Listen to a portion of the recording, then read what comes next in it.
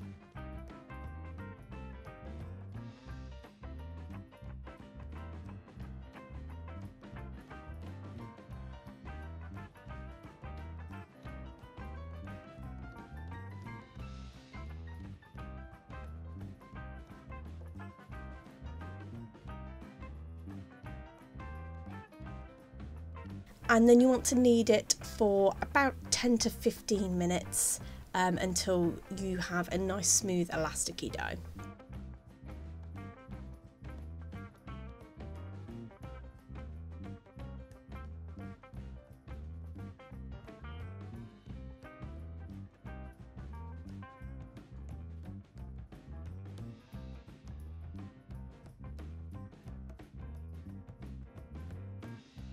And then once you've kneaded your dough, you then want to oil your bowl and pop your dough back into the bowl, cover with some cling film and pop to one side for about an hour to an hour and a half until the dough has doubled in size, and you want to pop it in a nice warm place.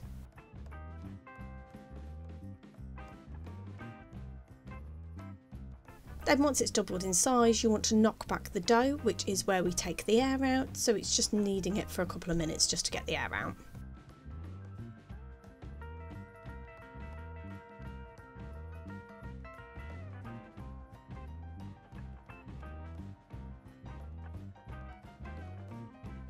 And then you want to divide your dough into 6 equal pieces.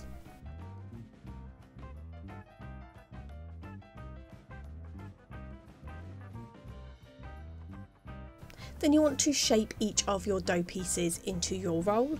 So you can do a round roll if you want. I did a slightly longer roll because I was planning on using these with some sausages, but it is up to you what shape roll you want. And then once you've shaped all your roll, you want to pop these on a pre-lined baking tray with baking paper. Cover again with your cling film and then pop to one side for about 30 minutes just to let them rise again. And then once your rolls have proved, you then want to just take the cling film off and then just score the top of each of the rolls. I scored mine twice. And then to your preheated oven, you want to add some water in a tray in the bottom of it, and this will create steam, which will help create that nice crust on the bread. So you want to preheat your oven to gas mark 7, 120 degrees centigrade or 200 fan assisted. And you want to bake for 10 minutes. And you'll know when your bread rolls are done when you turn them over, tap the bottom and it sounds hollow. And there you have it.